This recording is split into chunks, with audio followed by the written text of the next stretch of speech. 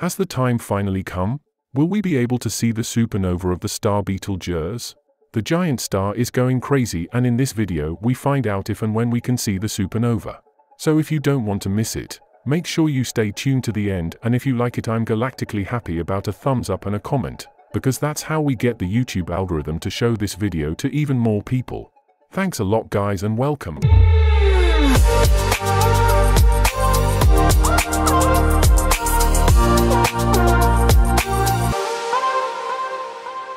Betelgeuse has been on our minds for a long time. In fact, I made videos about it a few years ago. Almost everyone thought that the giant star Betelgeuse would soon explode in a supernova. That option is now completely off the table.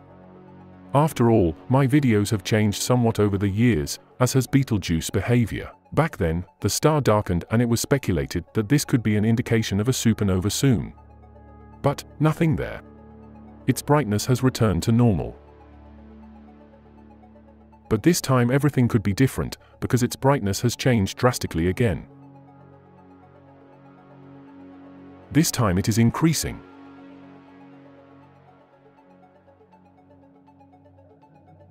But before we find out whether we will soon be able to admire a supernova, let's first take a look at what kind of superlative star we are dealing with here. Betelgeuse is a red supergiant located in the constellation of Orion, one of the most famous and conspicuous constellations in the night sky that you have surely seen on a clear winter night. By the way, I'm never sure how to pronounce Orion now, so drop me a line in the comments telling me how you pronounce the constellation. Betelgeuse is much larger than the Sun, but it pulsates, and so there is no fixed value. Approximately its diameter is 700 to 1000 times the diameter of the Sun. I have placed Betelgeuse here in our solar system so that we can better imagine it. And you can see that even the Sun looks like a small speck of dust next to this giant. If that were reality, no government in the world would be able to avert climate change. But today we are not just talking about hot air, but about hot helium. We now know that we are really dealing with a giant, one of the biggest stars we know, but 642 light-years away. And that is a very important fact when we talk about whether we can soon see a supernova here. Because we can never see such a celestial body as Betelgeuse live here on Earth. Every look into space is always a look back in time for us. We see cosmic events as they looked when the light made its way to us. The light from the Sun, for example, takes 8 minutes and 20 seconds to reach the Earth. So you always see the Sun as it looked 8 minutes and 20 seconds ago. Consequently, we see Betelgeuse as it looked 642 years ago. So the moment we see the supernova, it has already been centuries. It is also possible that it has already happened, but has simply not yet reached us. If you take this thought to its logical conclusion, none of what you see is really real in the present. Even when you look at your beloved friend, the information that lands in your eye has traveled for a few microseconds. Hardly measurable, but de facto there is no present. Everything you perceive has already passed, swallowed up by the tides of time and buried under the debris of the past. Okay, maybe I got a little carried away. Armed with this knowledge that we are seeing Betelgeuse delayed by just over 600 years, we can now clarify whether we will soon be presented with the supernova as a celestial spectacle. Before I tell you, a quick note, you help me a lot with a thumbs up for the video. Maybe we'll get as many likes as the number of light years Betelgeuse is away from us, and that times 10? I'm curious. Betelgeuse is really behaving extremely. In the past few weeks, its brightness has increased by more than 50% compared to its normal brightness. This is really unusual, and one has to ask the question, what's going on? Something must be going on with the process that will cause Betelgeuse to explosively eject its shell, also called a supernova. Betelgeuse is currently undergoing a process called shell burning. For most of their existence, stars fuse hydrogen into helium. This is what our Sun is doing right now. Every second, 564 million tons of hydrogen are converted into 560 million tons of helium inside the Sun. So the Sun is losing 4 million tons of weight per second. Some of us can only be envious. When a star has fused all its hydrogen, heavier elements are fused. helium to carbon, carbon to oxygen, and so on. Meanwhile, the star contracts more and more. This increases the density and temperature, and when a critical point is exceeded, a supernova occurs.